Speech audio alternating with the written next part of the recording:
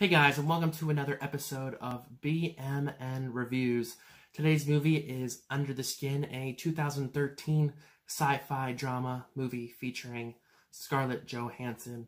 It has an 85% on Rotten Tomatoes, so I'm going to go watch the movie, and then I'll be back with my synopsis, trivia, rating, and movie clues for tomorrow. So for my synopsis of Under the Skin, this movie's all about Scarlett Johansson's character, and no one in this movie actually has a name, per se. So they refer to Scarlett Johansson as the woman.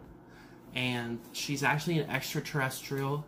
And basically the movie is mostly spent about her luring men into her van.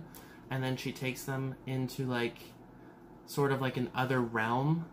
And she kills them. It's kind of a hard movie to understand. It's a very filmy film, which is what I like to call a movie that really appeases to critics and not the general audience, and I really think that fit well for this movie.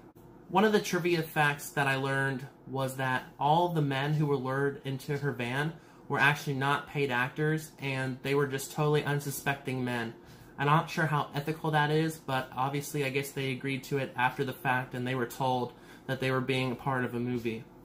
Another fun fact that I learned was that Adam Pearson, who's one of the men lured into the car, was hit by a car the day before he was supposed to audition, and the director actually went to the hospital to audition him for the movie, for which he was then accepted immediately.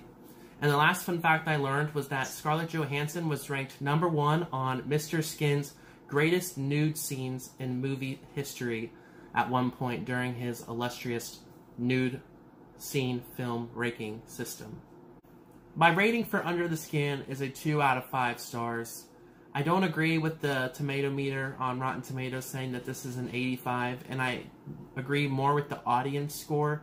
I don't think this movie is as great as I thought it was going to be. I really disliked the ending, and I don't know. Like I said, it was a very filmy film, and I think that's why it has a high Rotten Tomatoes score from the critics, because they really enjoyed it. But being someone who's more on a casual audience side, I really dislike this movie, and that's why I'm giving it a 2 out of 5 stars. So without further ado, it's time for movie clues. The next 7 reviews, or the next week of movies, are all top 75 movies on IMDb, so keep that in mind when you're thinking about your potential guesses. So this movie is a 2012 Western drama film starring Leonardo DiCaprio, among many other famous actors. So I'll give you a few seconds to think about that. I want to thank you for watching this review. I hope you're enjoying this series during quarantine, and feel free to join me for one of my movies if you see this video. I hope you have a great day, and without further ado, here's the movie.